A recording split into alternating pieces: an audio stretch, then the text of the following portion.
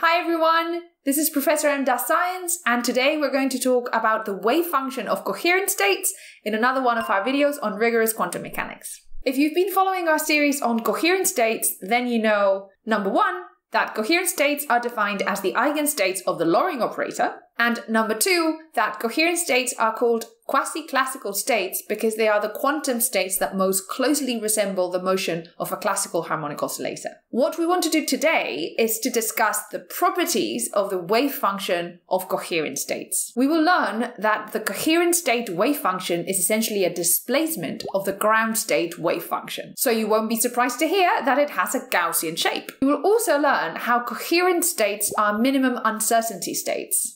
And we will also see how the wave function of coherent states actually undergoes the back and forth motion that we typically associate to classical harmonic oscillators. We'll get started by directly writing down the coherent state wave function without explicitly going through its mathematical derivation. But we do have a video where we go step by step through that mathematical derivation. It's linked in the description, so don't forget to check it out. So let's go!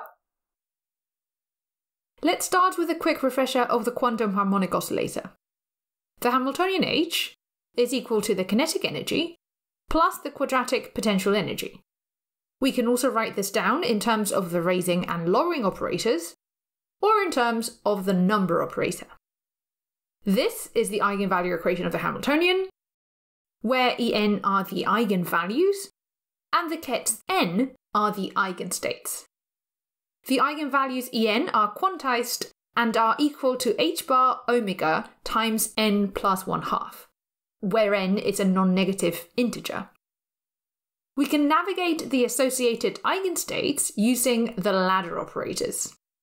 So if we consider the real axis and place an energy eigenvalue here with the associated energy eigenstate, acting on eigenstate n with the lowering operator gives a new eigenstate n-1, where the energy has decreased by a quantum of energy. Similarly, acting on eigenstate n with the raising operator gives a new eigenstate n plus 1, where the energy has increased by a quantum of energy. So this is it for the quick refresher, and you can find many more details in our series on the quantum harmonic oscillator that is linked in the description. Let's next take a look at coherent states of the quantum harmonic oscillator. A coherent state alpha is defined as the eigenstate of the Loring operator with eigenvalue alpha. As usual, these here are the eigenvalues, and these here are the eigenstates. As the Loring operator is not Hermitian, the eigenvalues are in general complex numbers. We can actually write coherent states in a variety of alternative but equivalent forms. So let's start writing it in the energy basis. A coherent state alpha is equal to this prefactor times an infinite sum over the weighted energy eigenstates. An alternative form involves the use of the displacement operator. The displacement operator d alpha is defined as the exponential function of this sum over ladder operators. We can then write the coherent state alpha as equal to the action of the displacement operator on the ground state of the quantum harmonic oscillator. Again, you can find many more details about all of these concepts by following the relevant links in the description. So what we will do today is to consider the expression of the coherent state alpha in the position representation. Or to put it another way, we'll study the wave function of coherent states.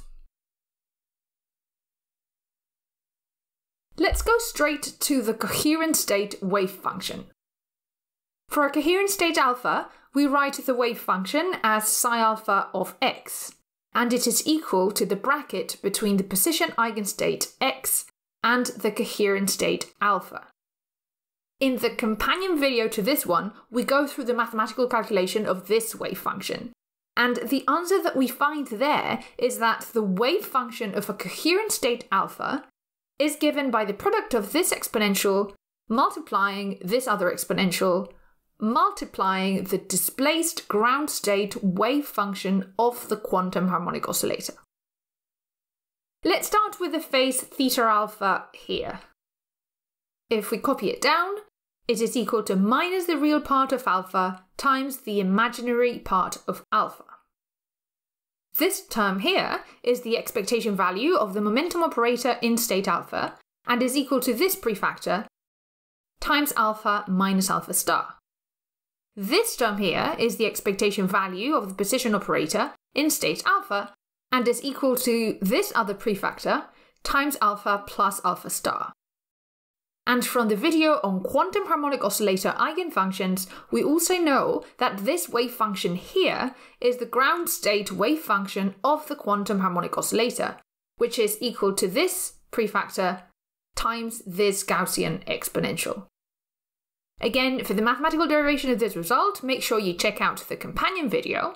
And what we will do today is to explore the properties of this wave function, which will teach us a number of really important features of coherent states. First, let's calculate the absolute value squared of the wave function, which gives the probability distribution of the particle position. It is simply equal to the absolute value squared of the displaced ground state. And this is true because this term and this term have magnitude 1.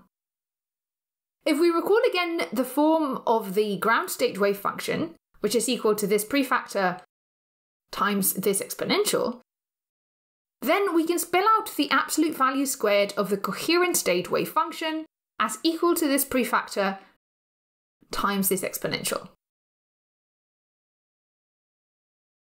We now need to remember a result from the video on quasi-classical states linked in the description. The root mean square deviation of the position operator in a coherent state is equal to this constant factor. Rearranging, we get that m omega over h bar is equal to 1 over 2 times the root mean square deviation of x all squared.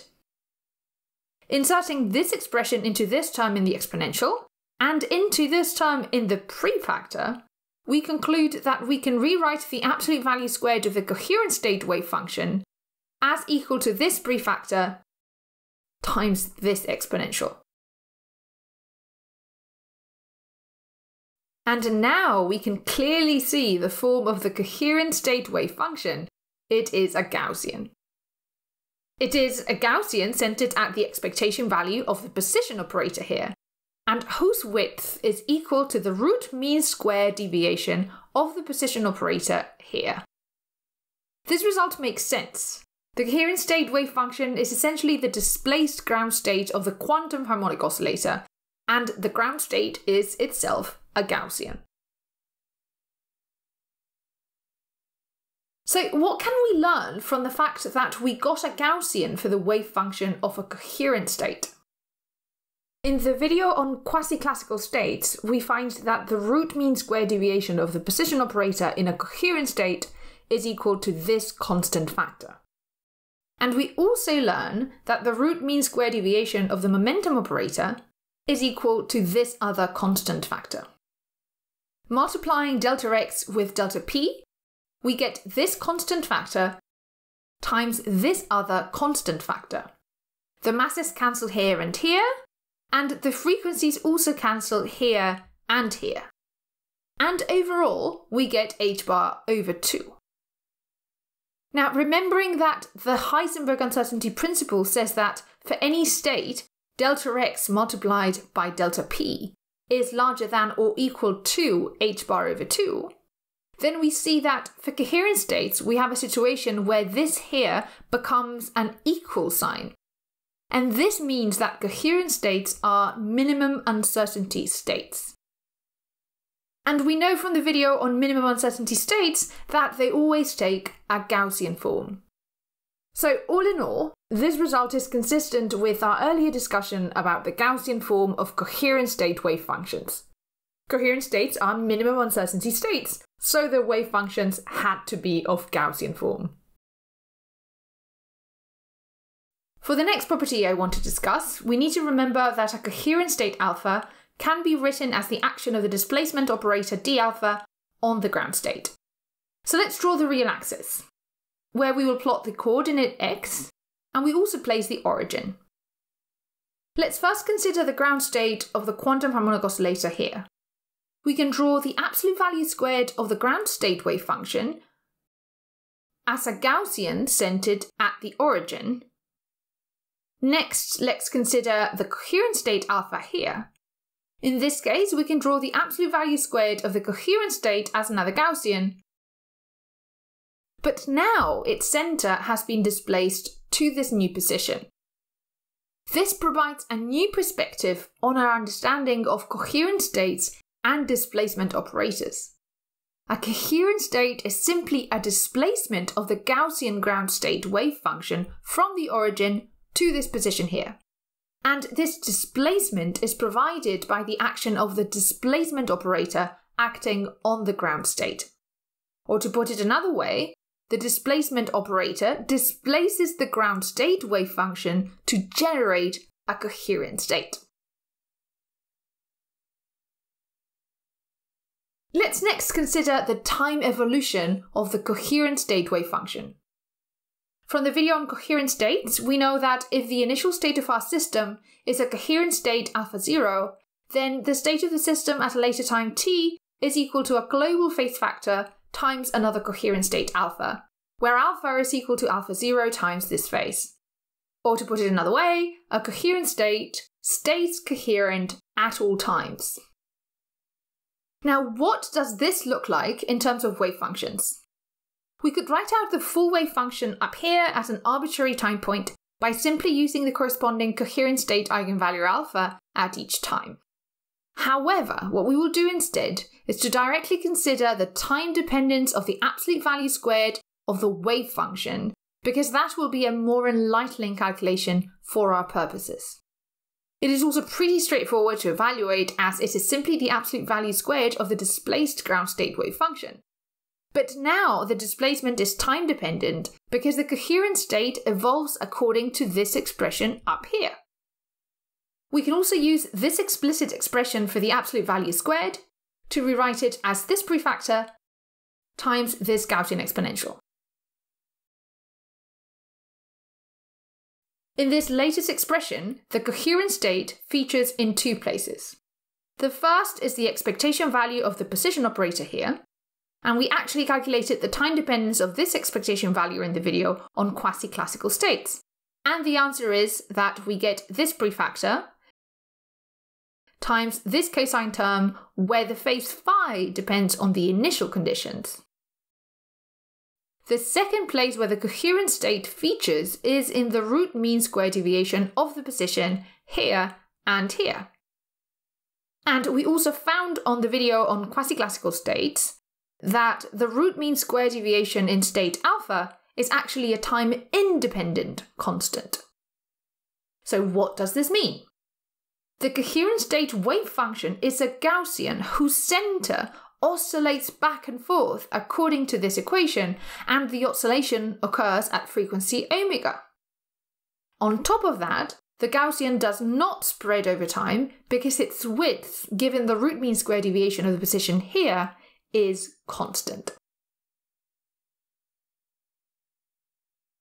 So what does the evolution in time actually look like? The expression is not very intuitive, so let's add some action and look at an animation. This wave packet in red is a coherent state whose initial position is at one extreme of the oscillatory motion here. If we then start our time evolution, we can clearly see the back and forth motion that we expect for a harmonic oscillator, with the center of the wave packet following this equation here. This motion makes it very clear that coherent states move like classical particles in a harmonic oscillator. And we can also see, as we just discussed, that the wave packet does not spread in time because the root mean square deviation here is constant. And these are all characteristic features of coherent states.